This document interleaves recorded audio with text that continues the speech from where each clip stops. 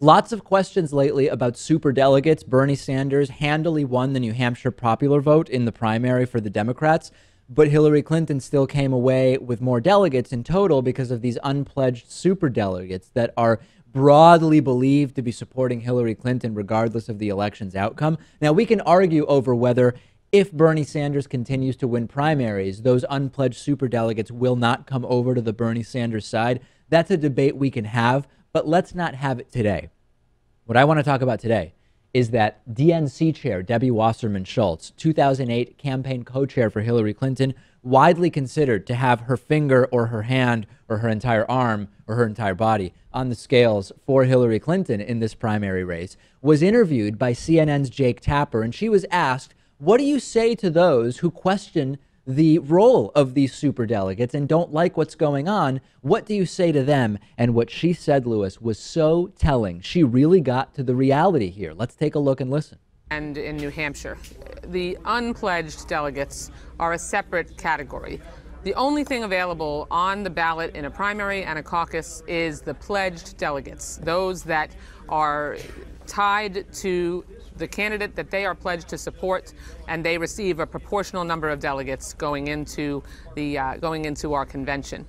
Unpledged delegates exist really to make sure that party leaders and elected officials don't have to be in a position where they are running against grassroots activists. We are, as a Democratic Party, really highlight and emphasize inclusiveness and diversity at our convention, and so we want to give every opportunity to grassroots activists and diverse, committed Democrats to be able to participate, attend, and be a delegate at the convention. And so we separate out those unpledged delegates to make sure that there isn't competition between them. Right. We want to be as inclusive and diverse as humanly possible, but only when it comes to those pledged delegates. And we're going to separate out a whole bunch of unpledged delegates so that we can keep out the grassroots activists and basically limit this to establishment Democrats supporting establishment Democrats, no matter what the turnout of the election is. It's a shocking admission, Lewis, though it is precisely correct. We have the superdelegate system, and the system is de facto rigged, protecting the party establishment. This is by definition anti-democratic. It is anti-democratic in that you have certain political positions which get you a vote in this nomination process that is not in any way tied to the actual election results, which is how democracy is done, people voting. Yes. And I don't think she was even thinking about it when she said this. I think she just, she understands what these superdelegates are, why they exist, and she probably wasn't thinking about the context of this election. Right. And so, well, I guess it didn't stop Bernie, did it?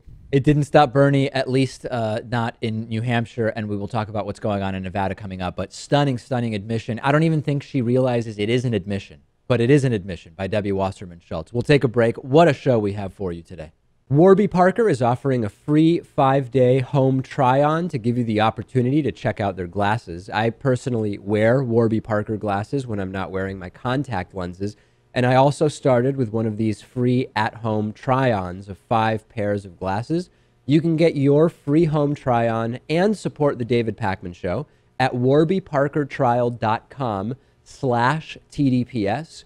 I don't really like going into glasses stores and trying on glasses while the salesperson sort of hovers over me, and I like more than 30 seconds to actually figure out whether I like the glasses. So with the Warby Parker home try-on, I was able to pick 5 pairs that I liked, put them on in the comfort of my own home, pick the one I like the most, and then Warby Parker put my prescription lenses in there for me.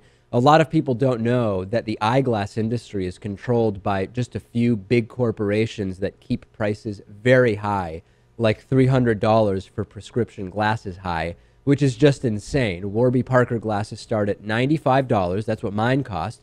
And for every pair of glasses sold, Warby Parker distributes a pair of glasses to someone in need. You can try 5 pairs and see what you like. Check out the at-home trial and support our show by going to warbyparker.com/TDPS.